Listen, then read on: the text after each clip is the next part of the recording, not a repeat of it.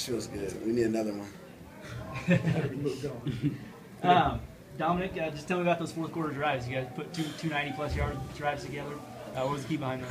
Honestly, Coach just came to us right before we walked out, and he was just like, look, this is you guys. This is your guys' moment. Look at the score. He just kept telling us, look at the scoreboard.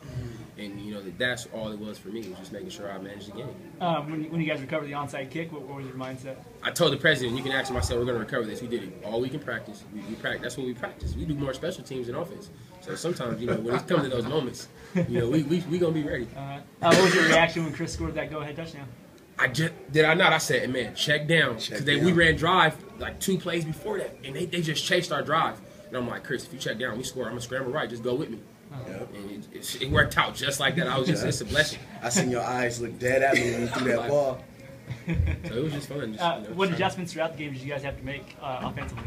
Honestly, it's just keep doing our job. You know, we had so many penalties in the first half. Like, that game really could have been bust wide open. You know, but we hurt ourselves with penalties. And, you know, we just tried to make sure we play mistake-free football and do our job. How does this change your season going forward? Oh, it's huge. We're back in it. You know, I was number 3 team in the country. They were top in our conference.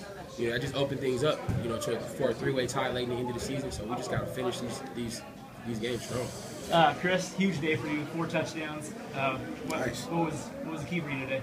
Just keep running hard. Just keep running hard? Yeah, Coach Camp was also my running back coach, and he was just telling me, you know, these guys very, very fundamentally sound, and you know that, you know, they stick to their gaps and everything. So it was just downhill, downhill, downhill, and that's what I did today, and it busted. Throughout the week, did they say you were going to have a heavy workload today? Or? Oh, he said it was going to be tough sledding, and it sure was. But I got mine. Tell me about those fourth quarter drives. Quarterback, receivers, just catching the ball, you know, picking them off, deep ball.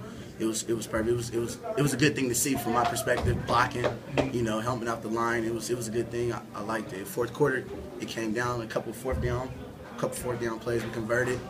Big momentum switch, man. I like that. How concerned were you with the clock? Because those two drives took a lot of time. Not at all. I feel like we managed it very well. There was 12 seconds left when we gave him the ball.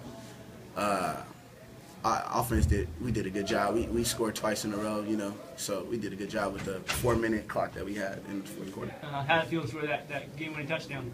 Felt good. Felt real good, you know. He told me I was going to score it. He told me to check down it. It worked out. Now we sitting here. Defensive guys, how's it feel to upset your number 3 team? Oh, man, it feels great. It feels great. What adjustments did you guys have to make on the defensive side of the ball throughout the game? Honestly, it was going back to the basics. It was just doing our job because we were really beating ourselves. You see the one drive that we had on 4th and short, and we didn't get in the right gaps. Next drive, we had 45 yards in penalties, so it just hurts us. So at halftime, he told us we're our worst opponent, and we just started playing together, being committed, and it worked out. You guys are down 31-14 heading to the fourth quarter. What was the key to just holding them scoreless? We just had to bow up. We just had to do our thing. We had to tackle. We knew Carroll was going to run the ball. They run the ball on everybody, but you know, like Mag said, we just kill ourselves with penalties, not getting off the field in 3rd down.